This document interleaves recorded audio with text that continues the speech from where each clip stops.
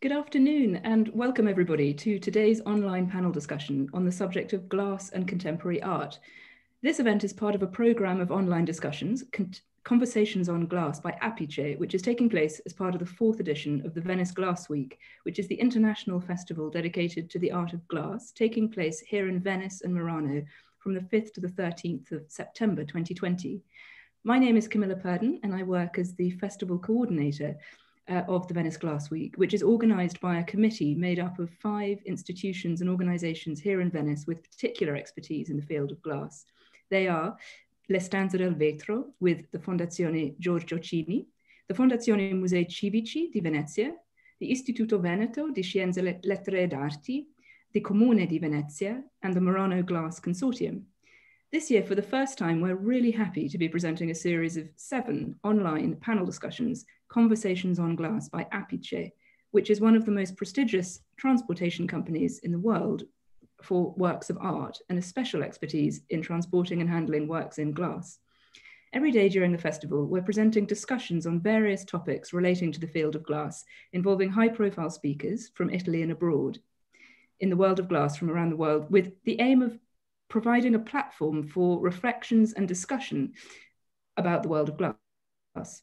The conversations are taking place in English rather than Italian, and this is because this year, especially because of the travel restrictions that are unfortunately preventing many of our potential visitors from coming to be with us here in Venice, we wanted, with Apice, to provide a platform for engaging with those of you who are not able to be in Venice or Italy and who are joining us from all around the world. So wherever you are, welcome. Thank you very much indeed for joining us. We are streaming live at the moment on the Venice Glass Week YouTube channel, and we warmly invite anybody who'd like to ask questions to do so via the chat function of your YouTube channel. So fire away with any questions, and then at the end of the conversation, our moderator will put those to the speakers. So we warmly welcome you to do that. As I mentioned, today's conversation is the 6th in the series, and it's titled Glass and Contemporary Art. Before I hand over and introduce our moderator and our speakers, I'd just like to introduce our sponsor, represented today by Fabiano Panzironi, Apice's Managing Director, to say a few words. So Fabiano, maybe you'd like just to take over for a moment. I think you're on. Yes. Everyone. For Apice, which has been supporting the Venice Glass Week from the beginning, it's a privilege to be able to sponsor this series of conversation between museums, operators, artists, technicians, and collectors this year too. Contemporary glass works are often very complex and particularly fragile. Our passion and organization that has developed since 1973 allows us to be able to guarantee the fantastic work of the past and our times to be admired like in every part of the world. Through particular care for packaging and for the processing of the shipping and handling. It's a pleasure for me to participate in this panel discussion today. Thank you. Thank you so much, Fabiano. Thank you. So now I'd like to just give a brief word of introduction to our moderator today. We are so lucky to have Rachel Spence, arts writer and poet, who is undoubtedly one of the finest and most highly regarded arts writers of our time. Rachel writes about visual art, chiefly for the Financial Times, which, as I'm sure many of you will know, is renowned worldwide for its outstanding and authoritative coverage of the arts and culture. Rachel lived in Venice for 9 years, from 2002 to 2011. And I think I'm right in saying that she regards it as her second home. And I know that although she's very happy, or she says she's happy to be joining us today online to moderate, I think she's saying that through slightly gritted teeth, as I'm sure she'd rather be here in person. But hopefully this time next year, Rachel, you'll be with us. Anyway, as a long-term Venetian resident, Rachel has written many articles about glass from Murano and beyond. She's also written essays about artists, including Vicken Parsons and others. And her poetry, her beautiful poetry publications include her collection Bird of Sorrow and her new pamphlet, Call and Response, which are both highly to be recommended. But Rachel, thank you so much for joining. And I know you're going to introduce our speakers now and then fire away. So thank you very much indeed. Thank you. Thank you, Camilla. Yeah, I'm really delighted to be here for so many reasons. I do feel like an honorary Venetian, and as a journalist and as an honorary Venetian, I've always really supported the Venice Glass Week because it's a fantastic initiative that has kind of built a bridge between Venice and Murano and the wider world. And I think both sides have and are really benefiting from that encounter. I'm not in any way an expert on glass, but it is true that I've written quite a lot of articles about it. And the very first article that I ever wrote for the Financial Times, and the first article I wrote on art or design was on Venetian glass. And it was an interview with Massimo Micheluzzi, who's a great Venetian glassmaker. And about 4 months ago, I had the pleasure of interviewing his daughters, who are carrying on the family tradition, who were children when I wrote that first article. And now they make their own glass. So I do feel very connected to Murano. But I have a really distinguished panel with me, which is a huge honor to be with you all. So I'm just going to do some brief introductions, and then we'll start our conversation. So first, Sudarshan Shetty, who's joining us from Mumbai in India. Sudarshan is one of the most exciting and I would say visionary contemporary artists working today.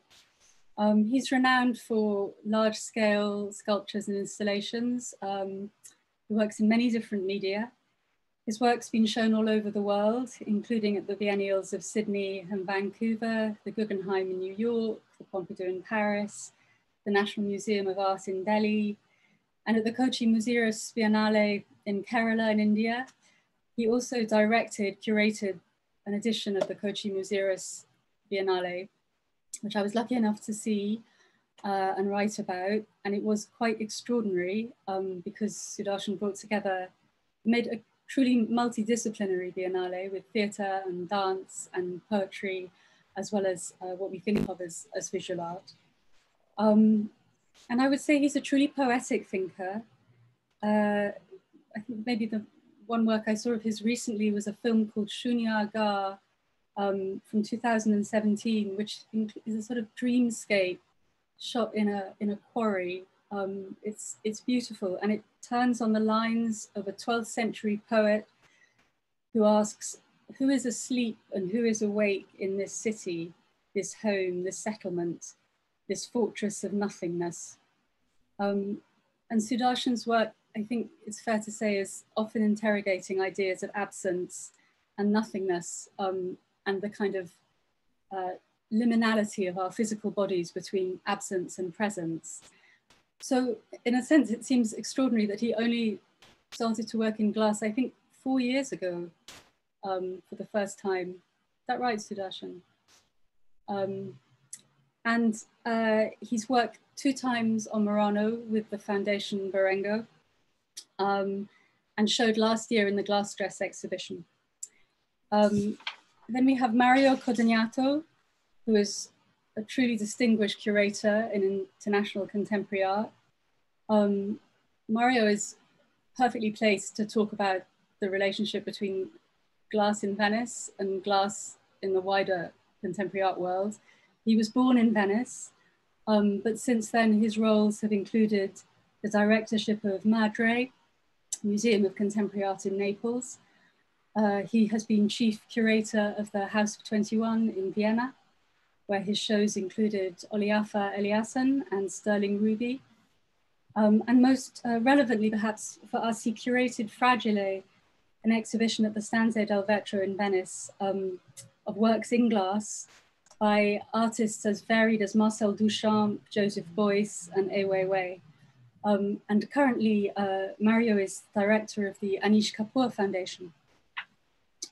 And then with us, we also have Koen van Mechelen, who is an internationally renowned artist and curator. Koen describes himself as an eternal migrant who travels the world looking for answers to fundamental questions of identity, diversity, globalization, and human rights.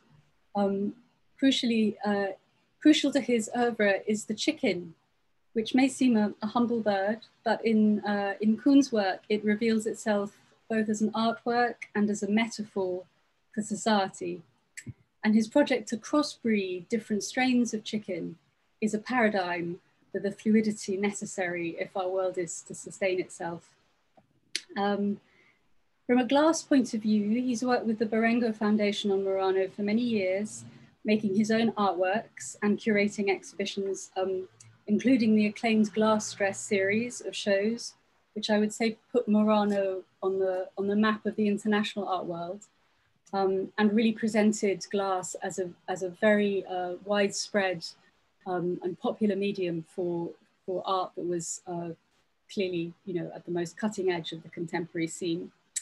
And currently, alongside Nadia Romain, who I will come to now, he is curator of Unbreakable, a show of more than 60 women artists at the Berengo Foundation Art Space on Murano. So finally, last but by no means least, Nadia Romain. Nadia is an artistic director and producer. She's the founder of a charity based in the UK called Art Action Change. And she's currently launching Everything I Want, which is a hybrid platform that champions beautiful objects which adhere to both rigorous ethical and aesthetic guidelines. She's also worked as a journalist for the Condé Nast publication group. And alongside Koen, she is also curator of Unbreakable, the Women in Glass exhibition at the Fondazione Berengo on Murano. So I think it's a great panel. And I'll just start by saying that I think the conversation between glass and contemporary art hasn't always been super smooth. There's still a tendency to view glass as a quote unquote decorative art and to be quite surprised when it strays into the repertoire, if you like, of fine artists such as Sudarshan or Koen. I think I'm going to start by talking first with Sudarshan. And Sudarshan, if you could talk a little bit, given how your practice with these ideas always of, absence and emptiness and fragility, if you like, you didn't start to work with glass until really quite late in your career. What drew you to glass in the end? Well, it was a chance meeting with Adriano Berengo actually in one of my shows that he invited me to come, and I had no clue what I was going to do. And as much as I was excited at the possibilities of what I could, how I could kind of explore a material, which is glass in this case. I quickly learned after having been there that, it was also about the limitations of, that material in itself, that became a kind of starting point in some ways. And also looking at, the properties of the material, so to say, is that, like a very accepted ideas about, its fragility and transparency. Apart from that, I also learned that glass is a material that can be considered, which is in between a liquid and a solid state, which almost became a metaphorical idea for me to be able to kind of approach it in some ways, that it is neither here or there, and how do you kind of place it in that sense that it has the flowing kind of property of a liquid. At the same time, it kind of presents itself in its stasis, so to say. So this is something that coincided with a lot of the ideas that I was thinking about my own work, that how do you kind of present things in its extremes. So take an example to say that, I want to create a spectacle of a show or an object, and include the idea of its collapsibility into the work. And can they, coexist with each other in a way that it becomes a part of a singular experience of that object. And this idea itself comes from a lot of my studies of, traditional Indian art, so to say. And a lot of these ideas are also come from my study of poetry between the 12th and the 15th century. That very often than not, one line, the first line, you know, there's this thing of Doha that you just translated bit for me. The form of Doha is two-liners, that the first line very often than not presents us with an idea, an image, and the second line very often comes with a diverse image that they may not have, you know, a relationship, but the way the poetry is built, it cannot be separated. There can be no separation. That kind of both those extreme positions or multiple positions come together to create some sort of evocation that could be outside of the words in itself that is being represented. Yeah. So in this case, glass, in that sense, for me, the material itself presents itself with those extreme positions, you know. So that's what I took as a thing, and kind of, you know, move into a metaphorical space with the properties of the glass. Thank you. That's a really beautiful evocation, I think, and just captures the extraordinary kind of transformative fluid qualities of glass, which I think is why we're also captivated by it as a material. Mario, maybe I could turn to you as somebody who's curated art by glass art by artists from all over the world, but also as somebody with your background and your knowledge of Venice and its great glass heritage. I mean, how would you say contemporary artists are, you know, are beginning to develop an art of glass, you know, beyond Murano, beyond Venice, onto a much more global stage? Well, interestingly enough, the exhibition you mentioned that I done at the curator Alessandro Del Vetro was trying to show the other side of Murano in a way. I invited and showed works by artists who never worked in Murano, or works that were not made in Murano, where glass was used as a ready-made. So glass that were bought either in, you know, industrially, you know, in shops, or glass which was found like a found object. But in a way, like Sebastian said, you could say that glass is possibly the most flexible of materials, not only materially, but also metaphorically. It's transparent, it's fragile, but at the same time it's very strong. It allows you to see, you know, beyond, but at the same time protects. It makes like a membrane between you and, you know, what is on the other side of the glass. And it has a sense of eternity, even though it's a man-made material. So it's full of contradiction and it's full of oxymoron, if you like. That makes it, I imagine, very, very interesting for artists to use, because the moment they decide to use glass, so many metaphors, so many mythical issues inevitably are taken into consideration, and I imagine for an artist must be quite difficult, because you have to deal with a lot of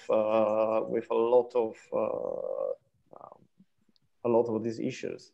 And so I think there is of course a difference between, you know, creating works in glass with the maestros in Murano, and of course, you know, creating a work by using glass for whatever reason, but a glass that, you know, either you bought at the shop or you found in the street. But you know, the quality, the reasons why glass is used tend to be the same.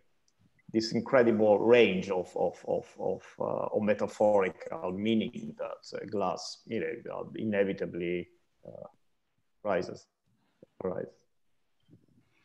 I think that's a good point to turn to you, Koen, because when we spoke earlier this week, and it was fascinating to hear, you have really two two kind of heads on, as it were, today. Maybe you have more than two heads, but you're both an artist. You've worked in glass, you've made sculptures in glass, and you've also curated a lot in glass, particularly with reference to glass stress. But when we spoke earlier, you told me that I think maybe the first piece you made in glass was a hybrid piece, which was a glass, was it an egg with like legs of metal? Which sounded very complicated. And I think you presented this to Adriano Berengo as a concept. And I imagine that presented huge challenges because it wasn't just the difficulty of working in glass, but of working in glass and adding another material. Could you tell us something about how you negotiated that challenge? Yes, it is many years ago, and like you said in the introduction, you know, my work is actually crossbreeding, and I think crossbreeding as being the metaphor of diversity. And I do this with the chicken program. So from every country selecting a chicken and crossbreeding. So that in itself is already saying that you need the other to survive.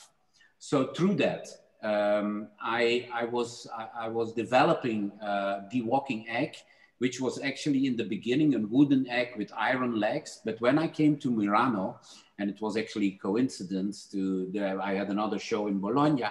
So I came to the glass island of Murano, and immediately I saw the fragility of life, which is represented in the in glass, and for me, especially in transparent glass. And so the egg as being the source of life and the beginning of life, I immediately saw we have to translate this wooden egg into a glass egg and to attach it with iron legs.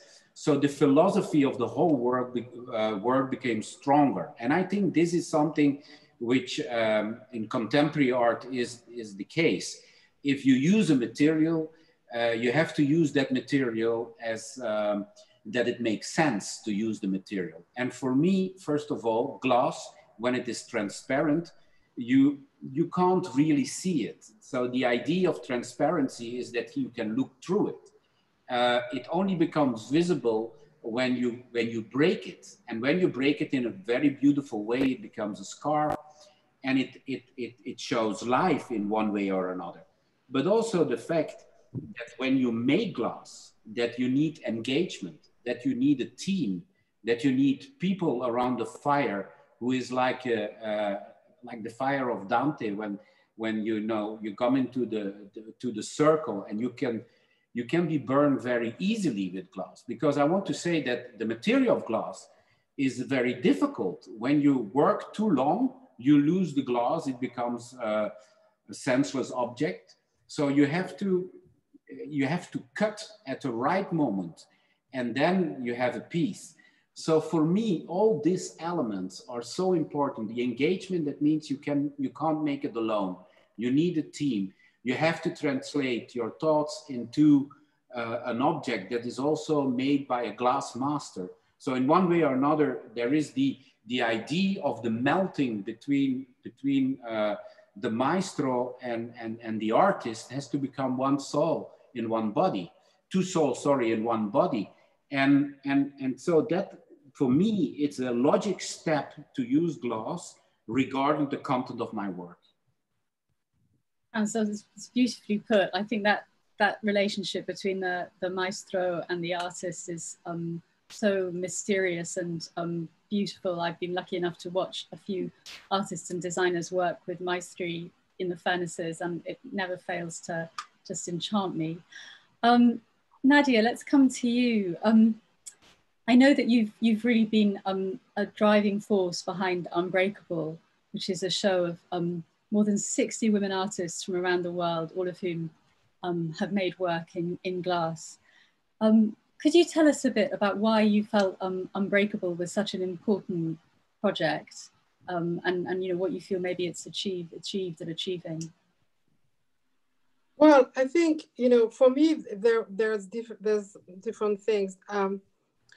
I got into glass in the past few years, kind of by chance.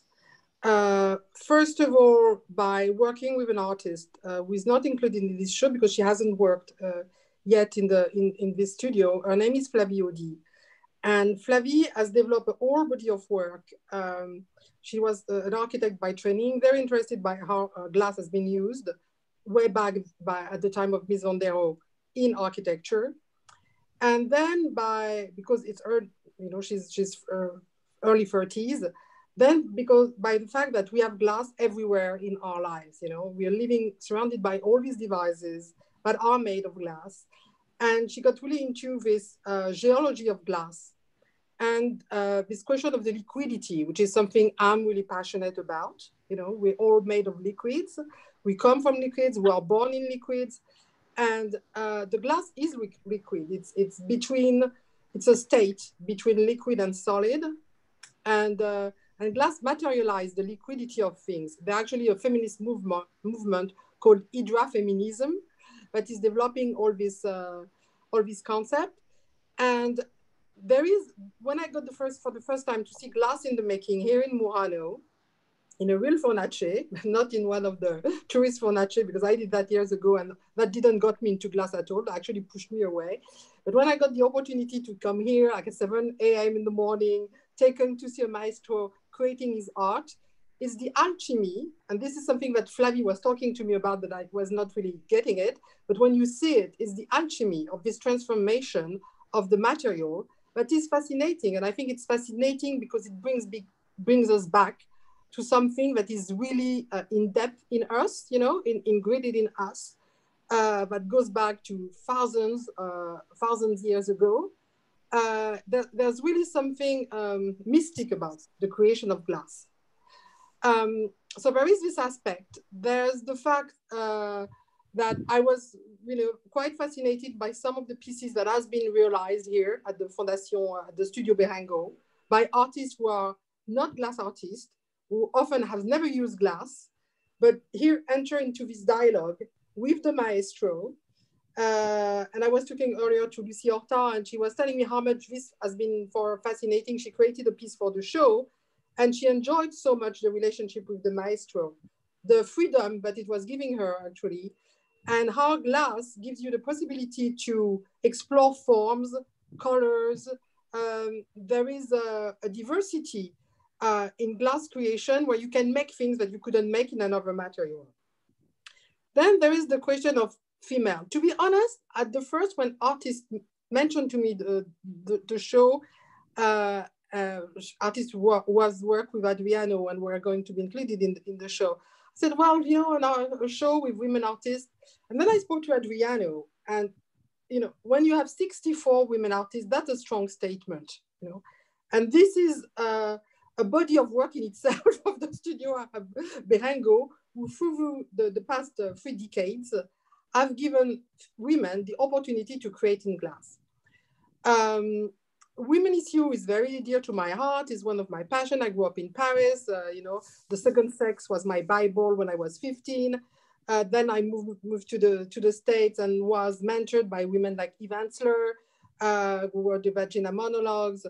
Françoise Veritier, who was a French anthropologist who passed away a few years ago, was really one of my mentors. And Françoise is someone who has worked all our life. She was a pupil of Claude Lévi-Strauss. And she worked all her life on what it means to be a woman, why there is violence against women, why there is discrimination on women, bringing all that to our body, to the function of our body, which is giving life, and how the men actually just appropriated the female body as this reproductive tool. So all these things I've always been really passionate about. And when I've asked the question, okay, what is the issues with female in the art world? Why is it so hard for women in the art world? Well, it's hard for women in the art world because it's hard for women in the world. The world is designed for men, and it's not something, well, it's not that we have to be an unwhite man, because I'm not at all. You know, it's a work we have to do together. But patriarchy as a structure makes it impossible, really, for women to be treated as equal to men. There's not one situation, and I understood that when I was working with Agnès B. I was running a film production. She's a woman who achieved a lot, you know. She became this French billionaire, like making fashion. And even her, you know, was always treated like second because she's a woman. So it's always assumed that somehow you're less than the man in the room. And you learn to live with it. It's, you know, you're not going to be thinking of that all day, otherwise you don't do anything. But here, I'm really proud to be given the opportunity by Adriano to be part of a project where we make a strong statement with all these women who have created glass. But when you walk in the exhibition, you actually forgot it's an exhibition with women. It's just a good exhibition, you know. Yeah. And Cohen, who really, you know, put the work together, has done something really beautiful in creating the dialogue. He knows the space very well, and it's not such an easy space, though it's a very beautiful space, and it's also a statement to be in Murano and not in Venice. But the show works, you know, regardless of it is female or man. Thank you. Sorry, I've been too long. Wonderful. No, I hope those of us who are sadly not in Venice feel very frustrated that we can't just come and see all this beautiful work. I should say that I wholeheartedly kind of concur with everything you said, and you know, anyone who visits Murano regularly, especially 20 years ago when I first started to go there, you know, there were not so many women there. Having said that, the first time I ever went to a furnace, I was lucky enough to accompany one of the greatest artists in glass, I think, ever, who was Laura de Santillana, who many of you will know, and she was an extraordinary person, and tragically she passed away last year, and her loss is beyond words to all of us. And I remember standing in the furnace with Laura. I'd never been to a furnace before, and she was working with the artisans to make one of her beautiful kind of minimalist sculptures. And she said to me, you know, she said, what you want is the mistakes. Glass is so fragile and so unpredictable that inevitably there are mistakes.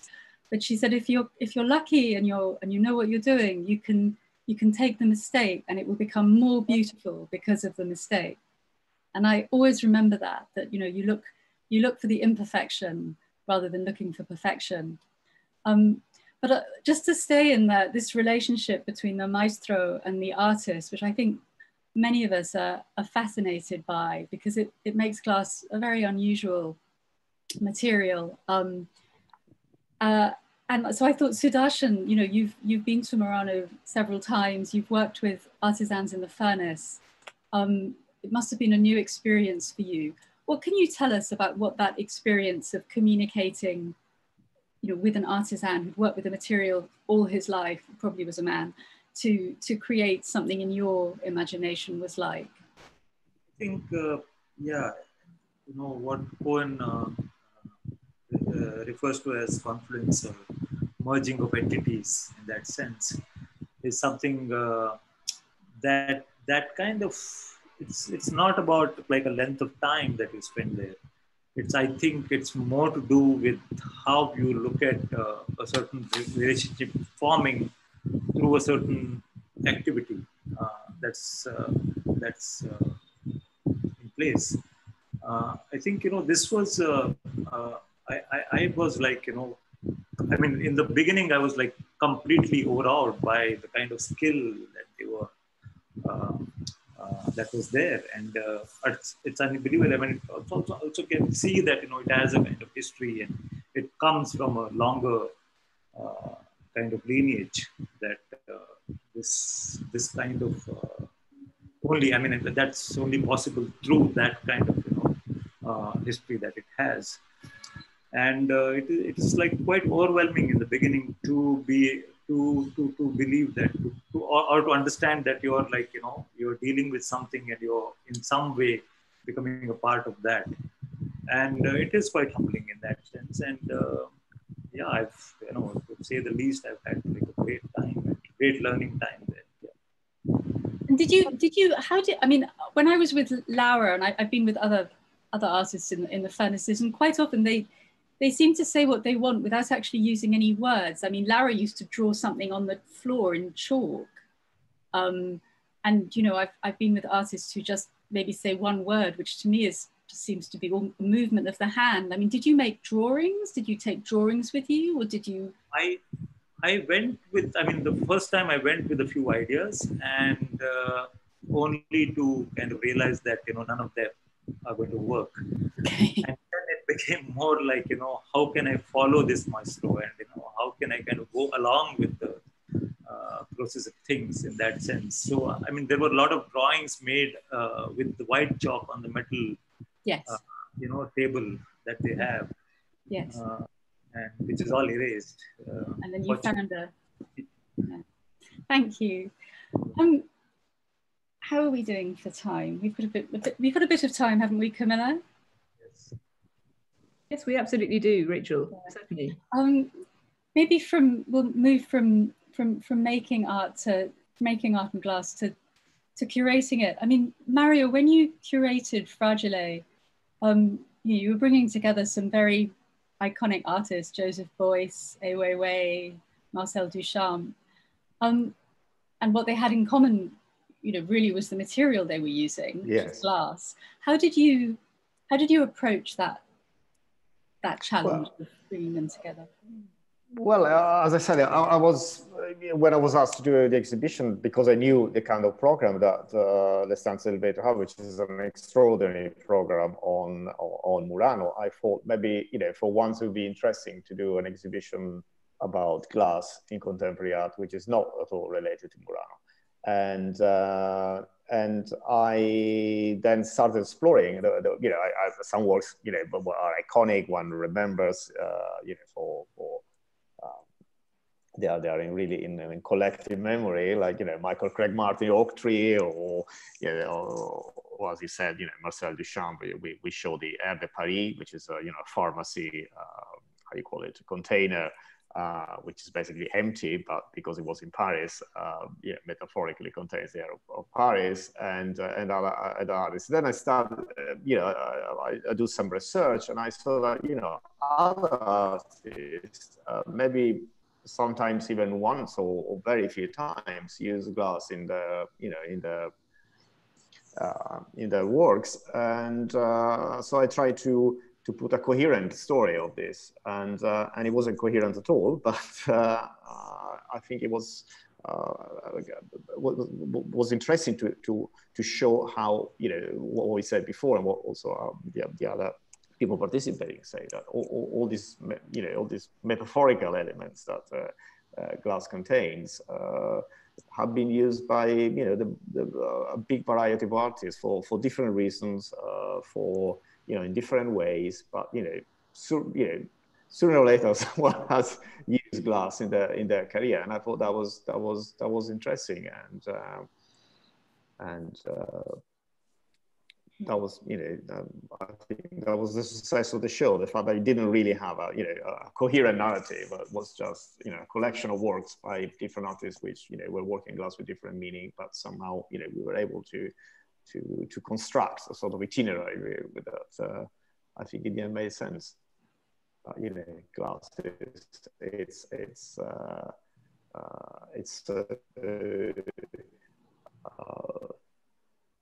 it talks loud, and so it works. I mean, I think people respond to glass. I think all of us here sound as if we're quite passionate about it, and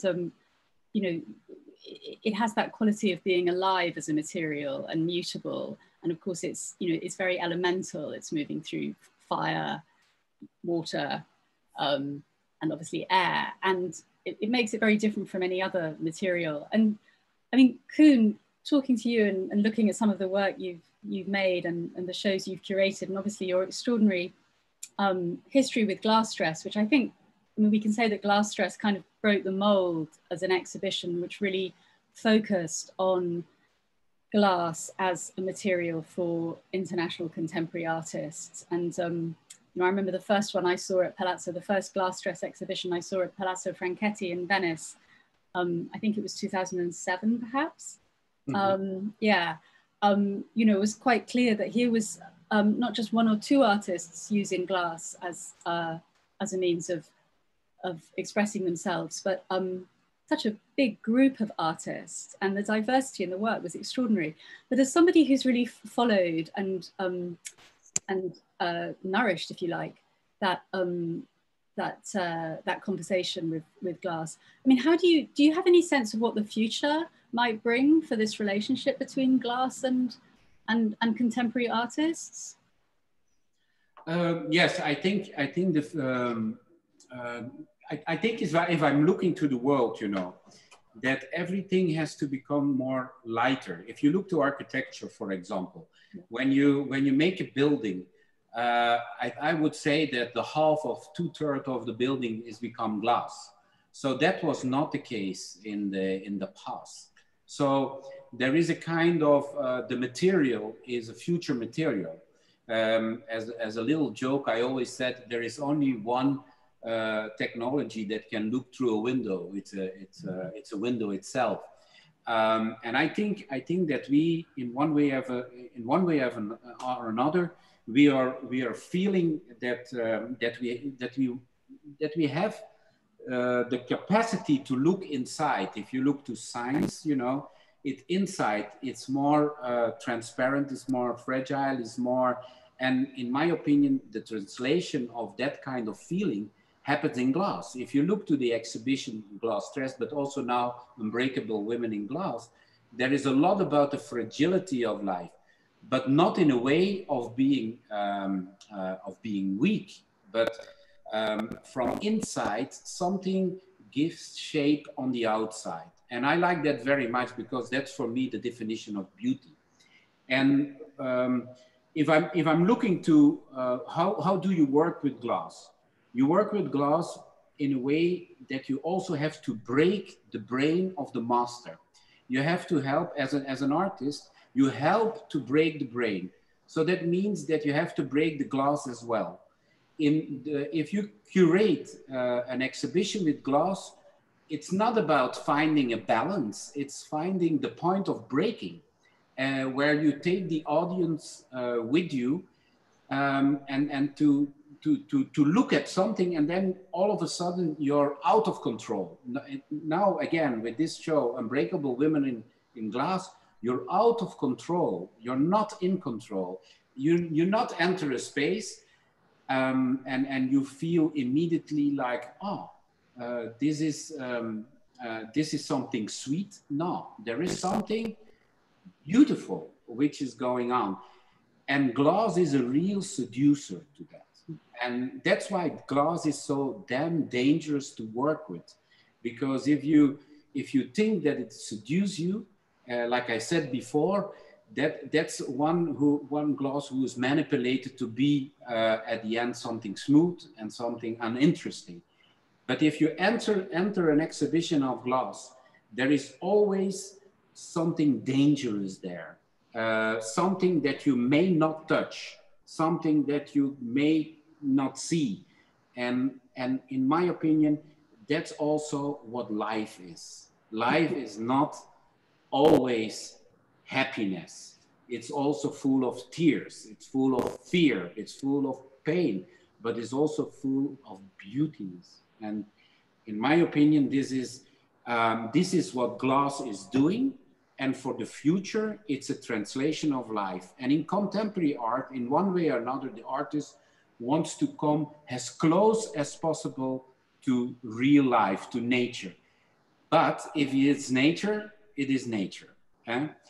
So you have to find this particularly line where you're on, which is very dangerous to balance, you know. And art comes from artificial, so it is human. So you have to find the balance between your culture and your nature, and you have to walk on that very thin line. And glass has the ability to tell that story. That's beautifully put. Beautifully put. Nadia, yes, yeah, no, because I think it was really interesting. I mean, obviously, what Koen says is always interesting, but it shows some of your point of view really shows how the female and masculine approach is as different it can be. Because from many conversations I have with female artists, the relationship with the maestro is actually not into breaking his brain.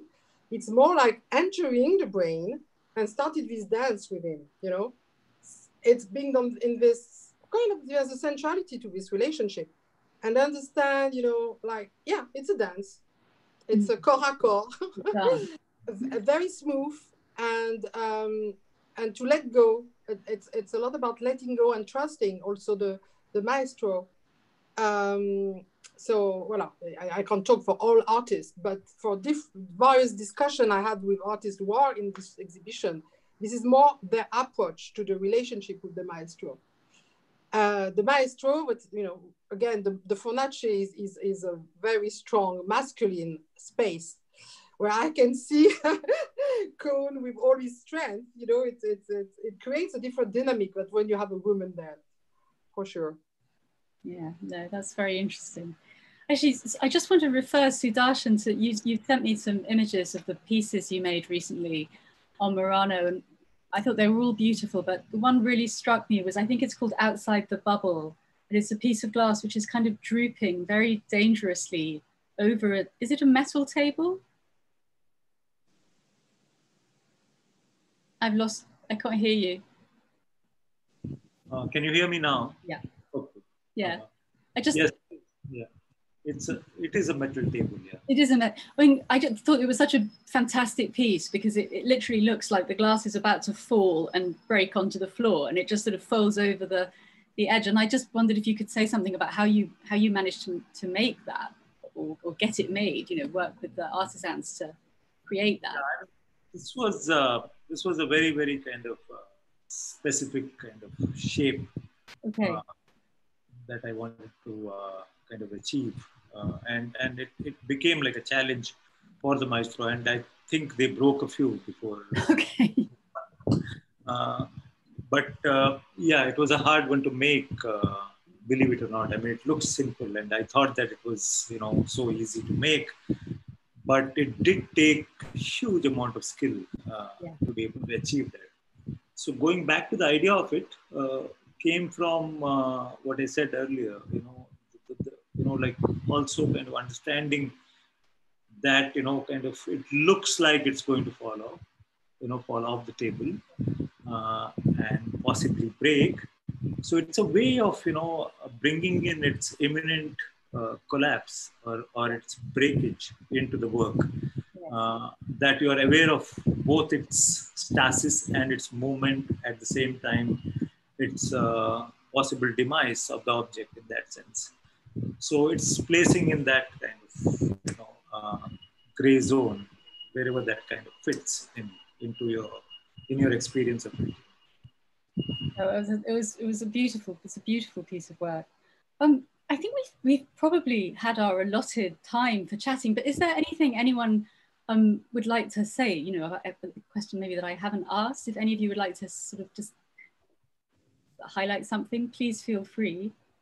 There's something I've missed out. Can I? Yeah, please. I just want to, I think that just to make a remark on what Nadia also was saying, it's not necessary that a dance doesn't break the relationship. I mean, if you break, that means that you go to another level of understanding. And in my opinion, this is the level of a new understanding. And yes, it is true that, of course, that when a man is entering the furnace, you have the macho of the maestro, you have to seduce him in another way than there is a woman in the furnace. So also there, she has to come in another way to this. I think that can be a difference. But at the end, as Nadia said in the show, you don't feel really that it's only women. It's about good pieces. And I see that the results of these pieces come from the same, actually, maybe not the same way of going, but the same result of being. And that, in my opinion, was also a good idea to have to curate a show with a man and a woman.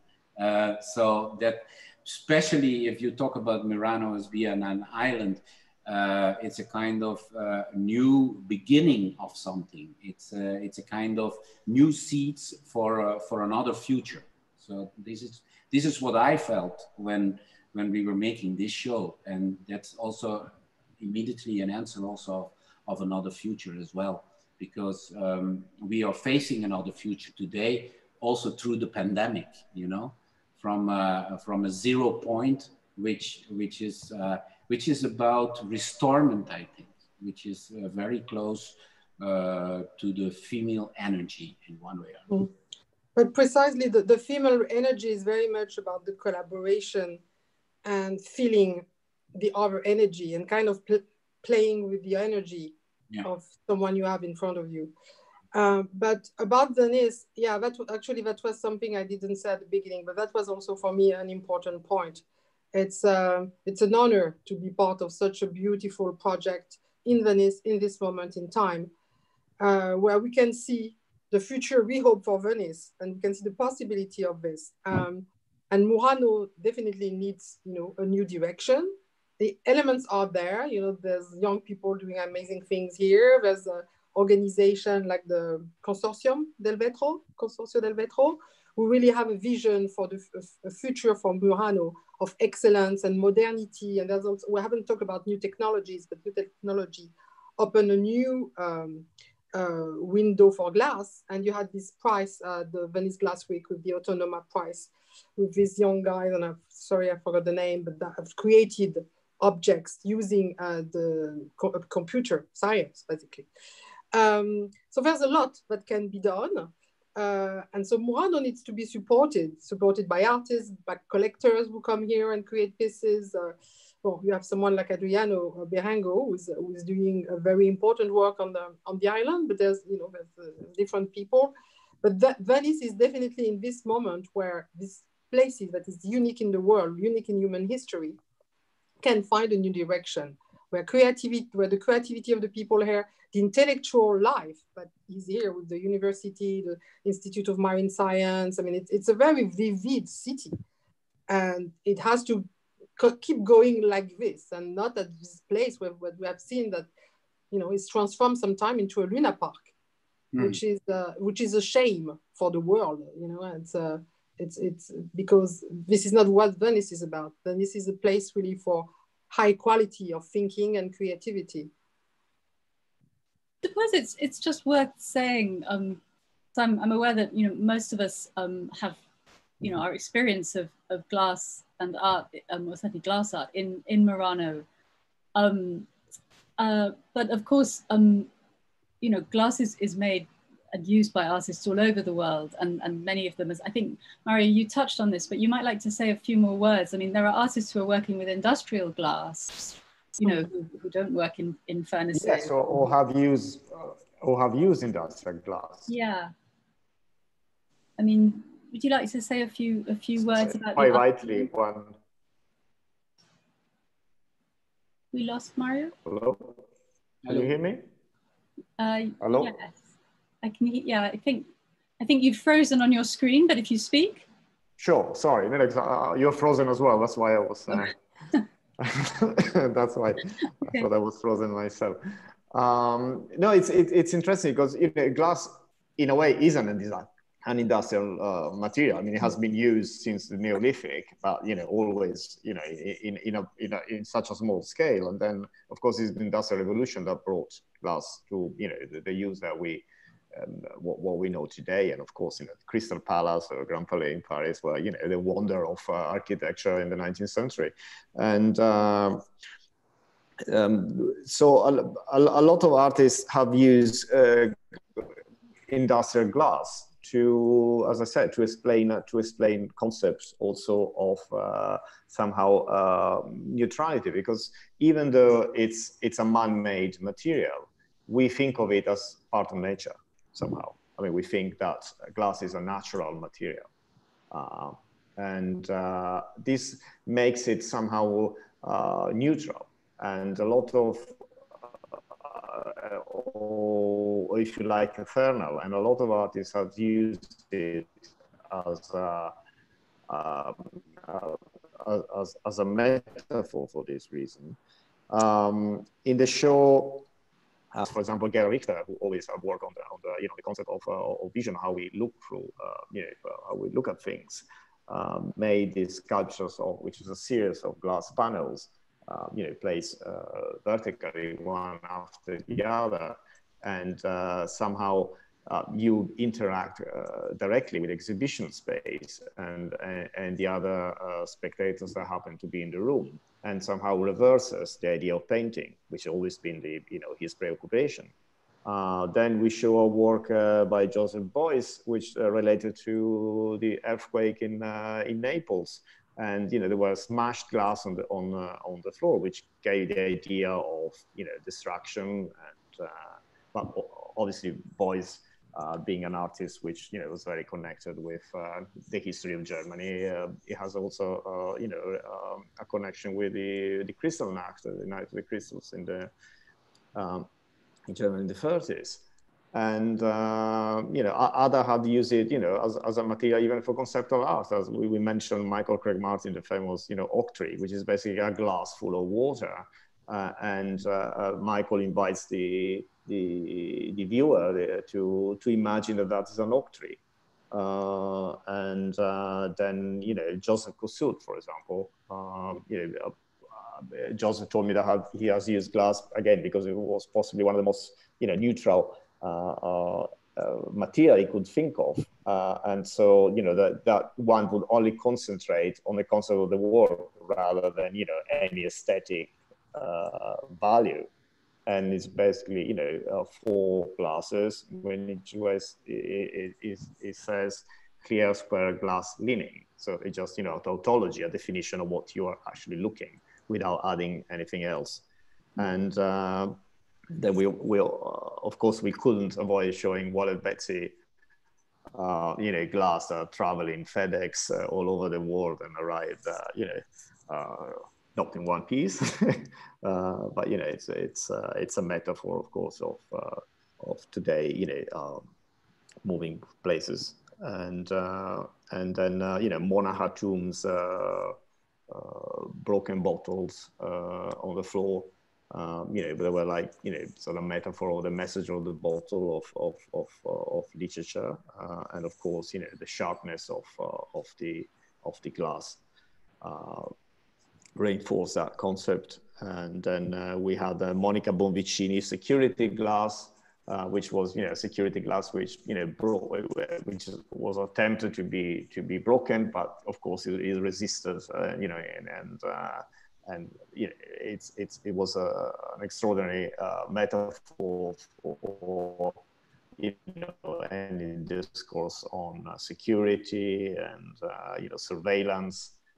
So again, artists have used glass in all sorts of ways, thanks to this amazing capacity of metaphorizing discourses.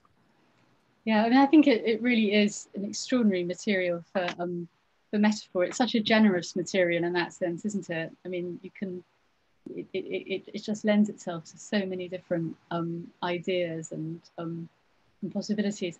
I think, sadly, I feel like we could probably just go on talking, but sadly, I think we've probably run out of time. So thank you so much to all of you. It's been a real pleasure for me to be part of this and hear what you have to say. You've got such different experiences of working with glass, but they were really rich and fascinating. And all I can say is that I hope it will be next time, same time next year, but in Venice, rather than in all our little, I think Mario and Nadia, you're in Venice, aren't you?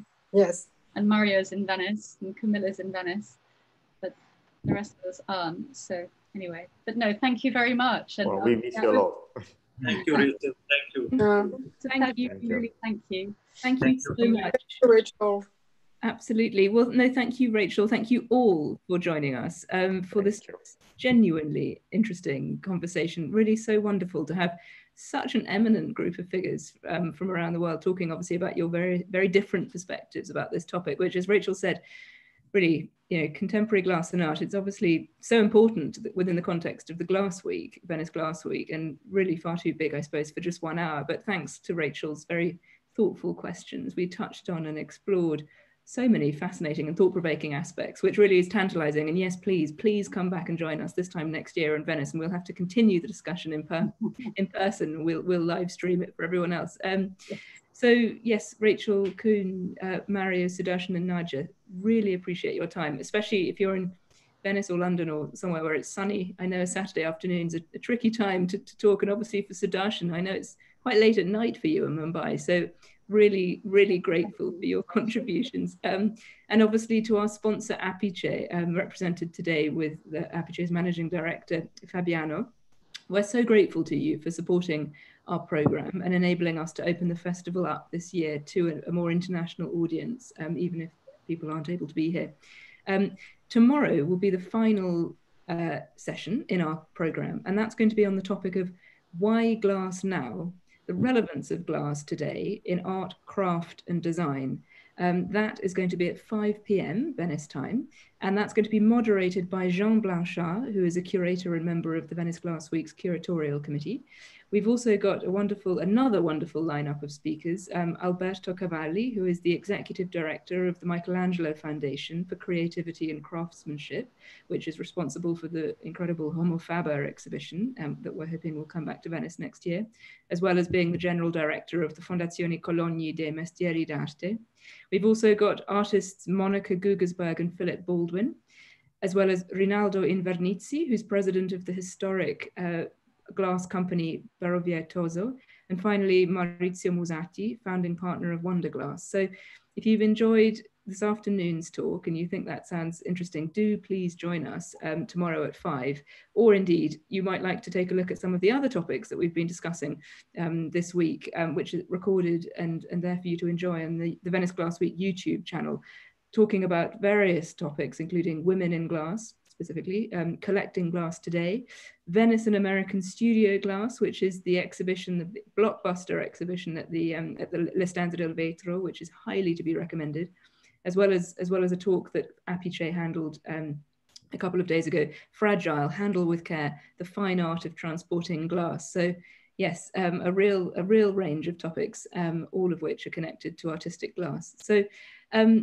finally, though, thank you so much in particular to our wonderful moderator, Rachel, and all of our speakers. And we really, really look forward to seeing you all in person, hopefully before too long here in Venice. So thank you all.